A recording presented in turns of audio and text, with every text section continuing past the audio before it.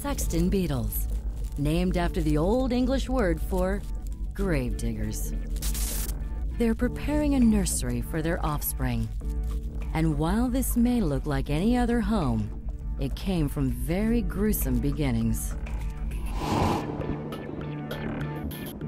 It all started one dark night in this European graveyard where a lone male discovered the ultimate Sexton beetle prize, a dead bat.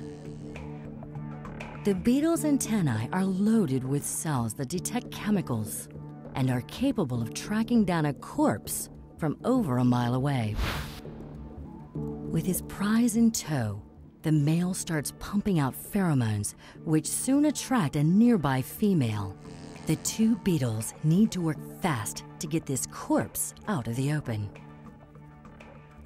They cover the bat's body with secretions that actually slow down its decomposition, preventing the smell from attracting scavengers and delaying the onset of decay.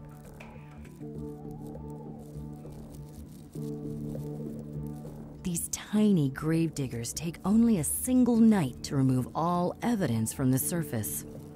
But their most incredible feat is still to come. Creeping underneath the corpse, they shovel aside the soil to lower the body into the ground. The female lays her eggs in a nearby underground chamber, but the nursery is dug into the body itself. The larvae soon move in.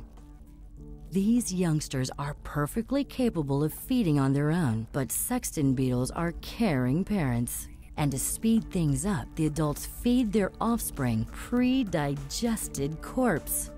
Within just a few days, the youngsters will be ready to leave their kindergarten grave to start new lives of their own.